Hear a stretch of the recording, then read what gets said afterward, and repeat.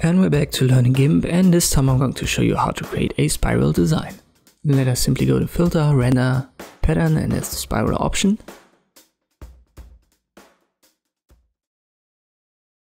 Check the live preview, and you can see these two icons on your canvas.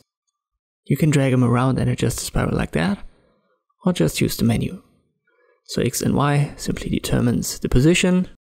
So it's the X and Y axis, and it moves the center of our spiral up and down, left and right. The radius, if we go down, we'll have more curves.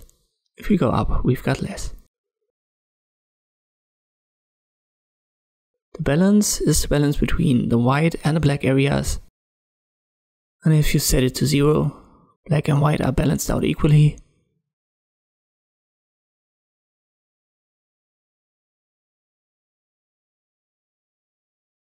We can also rotate it. Just watch the center.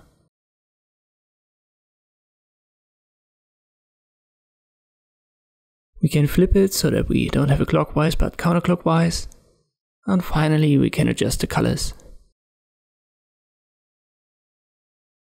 I want to keep it black and white, so I click on cancel and I confirm this one, and it's going to be added on the layer that was there before. And this is how you can create this spiral design in Gimp. I hope this video was helpful, thank you for watching, and I'll see you next time.